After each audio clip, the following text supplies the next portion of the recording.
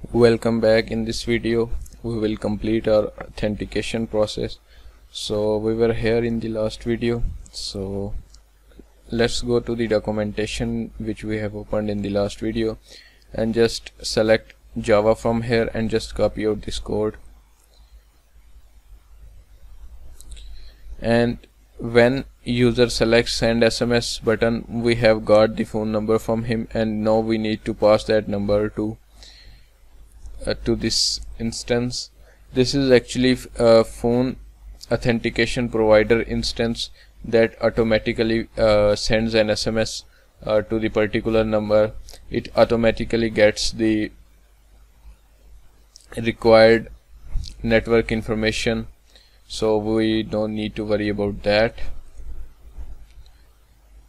And I have provided the phone number which I've got here from here. So we need to have some callbacks. Callbacks are kind of functions, also called an written inside an interface.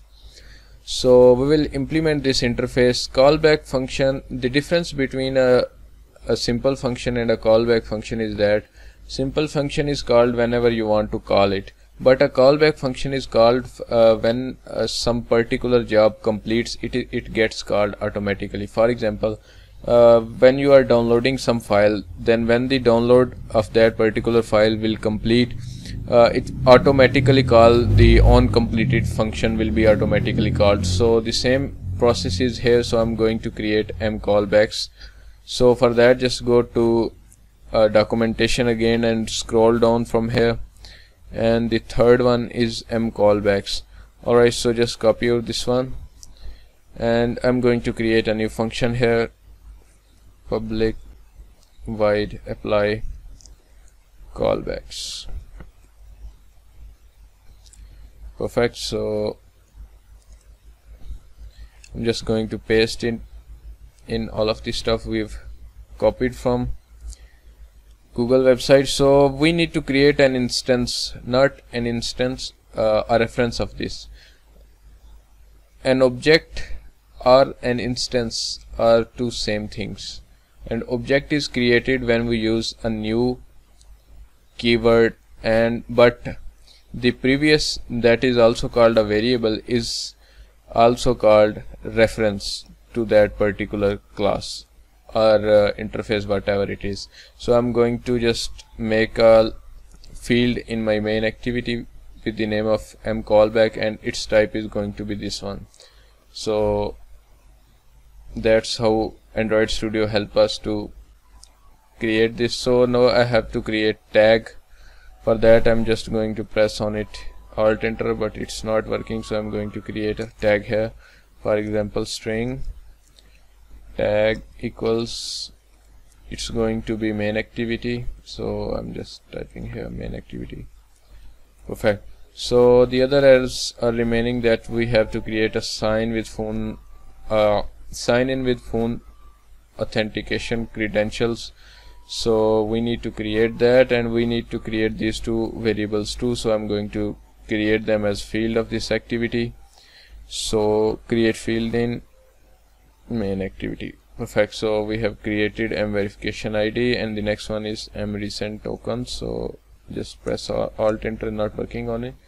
So it's of type, I guess, let me check it, token is of type this one. So I'm going to create a token of this type. So I'm just going to get here and just create a private field, token. Perfect.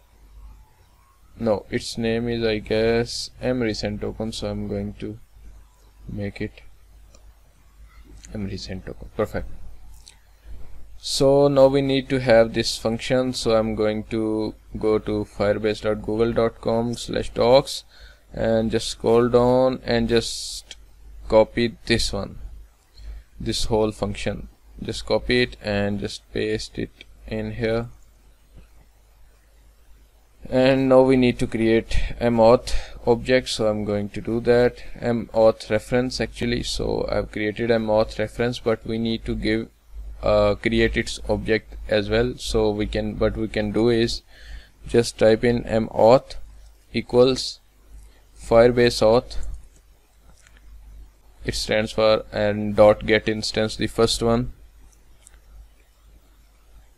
Perfect. So we have solved all of our errors. So now I'm going to explain how this all of stuff works. Actually we need to call this function here, apply callbacks. Sorry, just apply callbacks. Perfect. So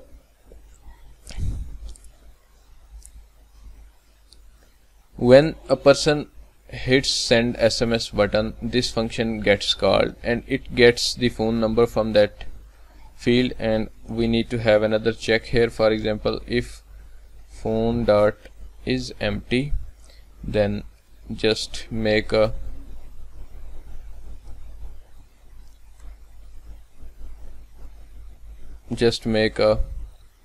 toast that will display that you haven't entered any. Please enter phone number, and toast dot length short dot show. Perfect. So we need to return from here. We don't need to move forward if a user haven't entered any phone number. Perfect. So if user has entered something in this field, so it will be get by get text, and then that will be passed to the phone auth provider from here, and it has this timeout duration of 60 seconds, means that it will wait for the 60 seconds, and if user not gets verified, then we have to send this message again. So mcallbacks is the function, actually the interface that gets called on any event that occurs on this phone number. For example, when the verification completes, this function gets called automatically, and then we call sign in with phone auth credentials to sign the user in. And on verification failed, this function gets called, and on code sent, whenever the code will be sent, this is going to be called. So I'm going to make a toast here that we have sent the code. We can use the second one to create new toast automatically. Just get it like this and just type in code sent. Perfect. So this will send the code. Now if user has been verified and is going to be signed in, so if task dot is successful, what actually this does is this actually adds that particular record to the database, and on the success of that particular task, user gets created in our database. And when the user gets created, I'm going to make a toast here that user toast, the second one from here, user signed in successfully. So, and it will return user in this user instance, and we can do anything we want to do after this. So if this process gets failed, so it will just log out that sign in is failed. So this was the whole process, but we haven't done one thing, is that we haven't resend the message. If user just failed to verify its phone number, then we have to send that message again. So I'm going to run this first. We will experience that later. So I'm just going to run it.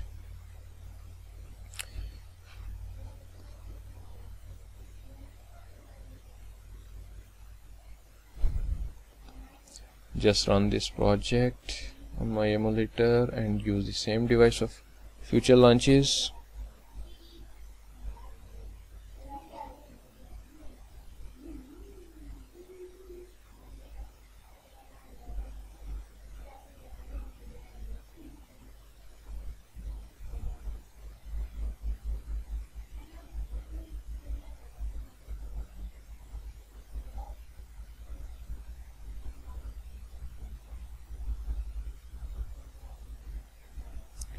So it's successfully launched, I'm going to just enter my phone number like +92. I'm from Pakistan, so my country code is 92, so I'm going to enter that. If you are from another country, then you should enter your country code. So I'm going to enter next my phone number. So this phone number as will not exist in this emulator. The message will be sent to my physical device and I will enter code from there. So I'm going to just, oh, I just closed it. Oh, just lost the data, so I'm going to enter it again, 347. So now I'm going to send this SMS. So if I press send SMS,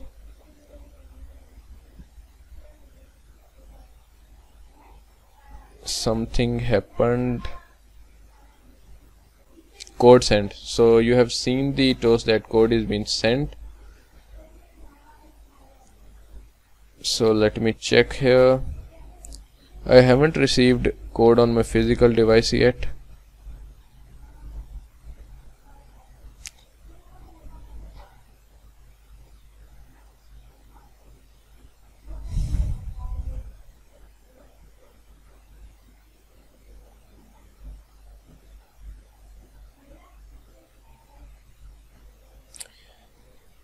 I haven't received yet, but one thing I should check is that why this UI didn't update it. We have done that whenever this send SMS is being clicked, these views should get hidden and the next views should come into play. So let me check that first.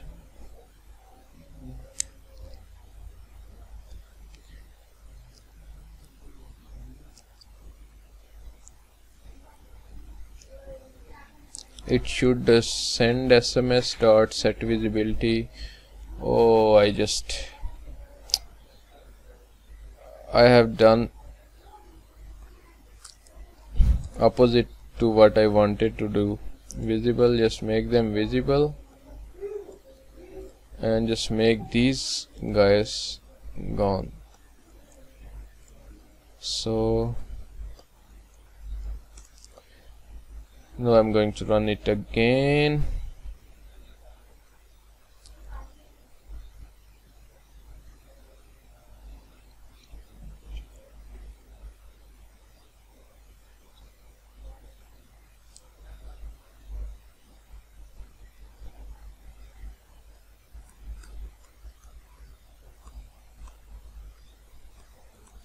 So I'm going to send this message again, send SMS, and as you have seen that the second UI appeared, but the previous one, this verification, didn't disappear. There would be something wrong with that. So oh, I'm using the same one again. What happened to me? I have to do here was the phone number that set visibility gone. I'm going to run it again. So I don't need to run it again because Google just blocks your number if you keep on sending the SMSs again and again. So let me go to my Google Play console, console.google.firebase.com.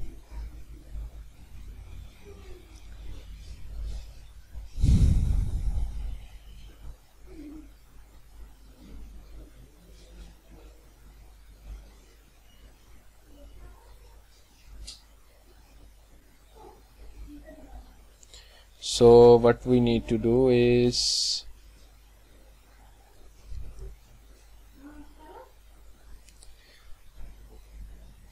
in authentication, I remember that I have used my test code for that, and that was, I guess, 1234. Actually where I live is there is a network problem, so if I go outside of my room, then I will get the verification message. I'm just going to type in the verification code that I've used here, 12345 it was.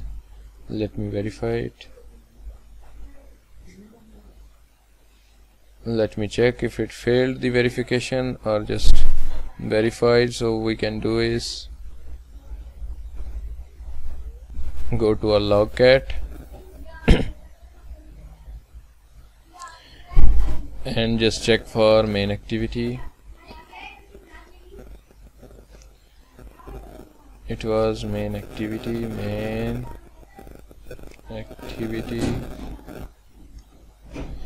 So the message was warning message, so I'm going to make it warn.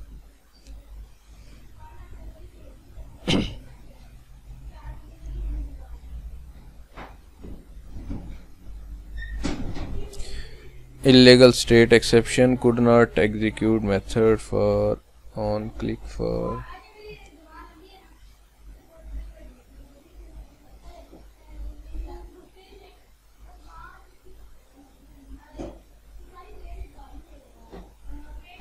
Okay, so com.auth credentials on a null object reference. Why this happened, I don't know. On verification completed, let me check this one.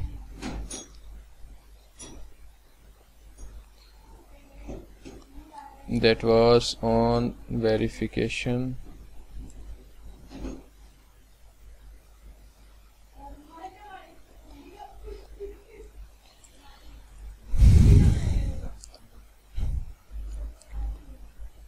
I'm going to just go to my firebase. Let me check where I just set that. I don't remember the exact place. SMS verification, login code, password reset.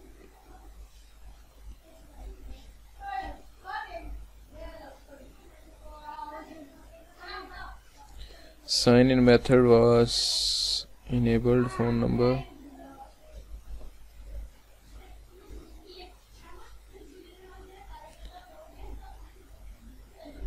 Okay, so it was 1 2 3 4 5 6. So let me this is the number and it was 1 2 3 4 5 6. So I'm going to just make it again. Let's verify, but time is over, I guess, so I need to send it again. Let me just run the app again.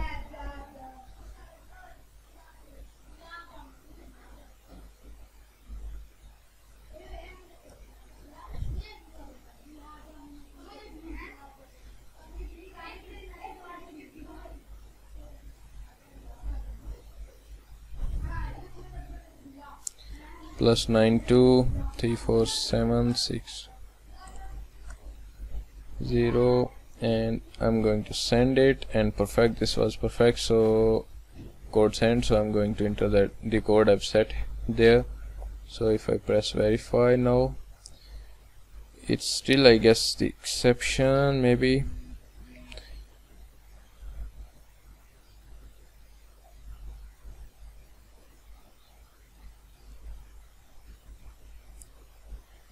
Let me check that. Why verification, going to poll, verification didn't complete it, so that was, let me check if on verification failed.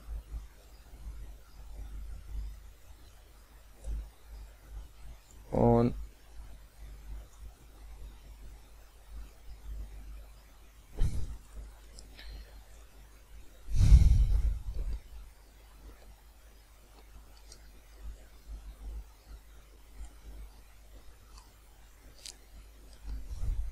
let me just make a toast here. It is not very clear that was the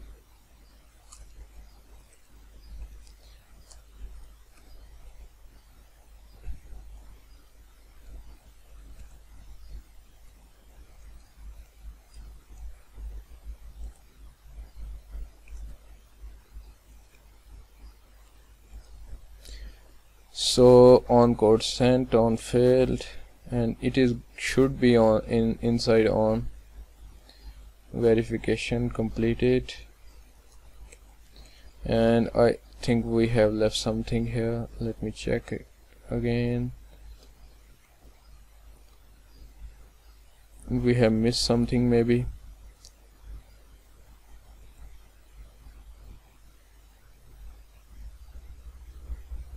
this guy right here, so we have to create this one.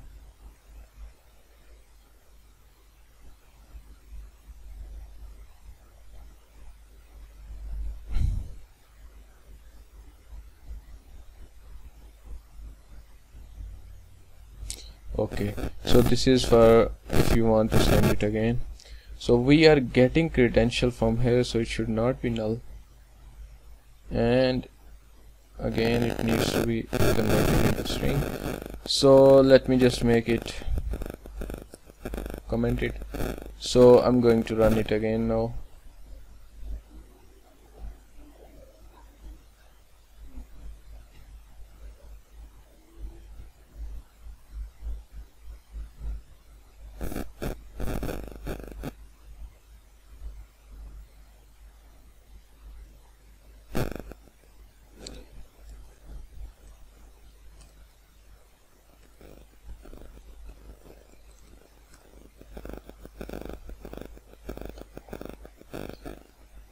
Code sent. So I'm going to,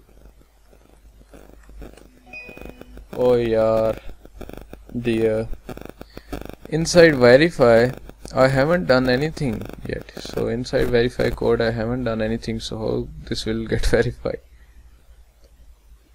Oh, I just forgot everything. So we need to get that code from that particular text field. So I'm going to get that code is equal to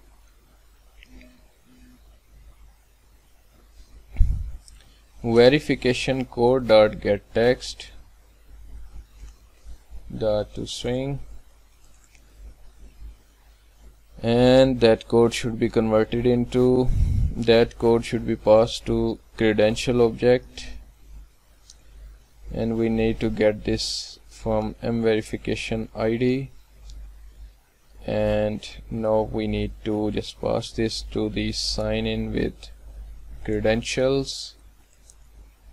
Perfect. So this way it will get verified now. So I'm going to run it again.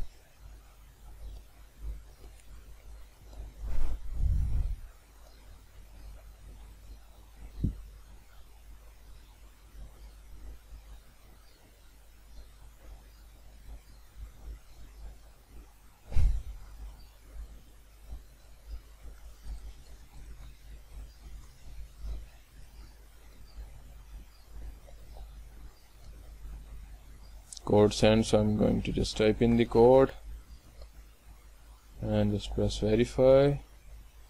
Oh, user signed in successfully. So that was it.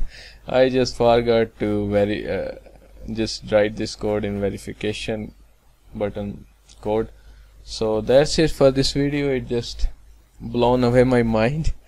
So see you in the next videos, and in the next few videos we will continue to create our journey, continue to move our journey towards creating WhatsApp. Thanks for watching this video.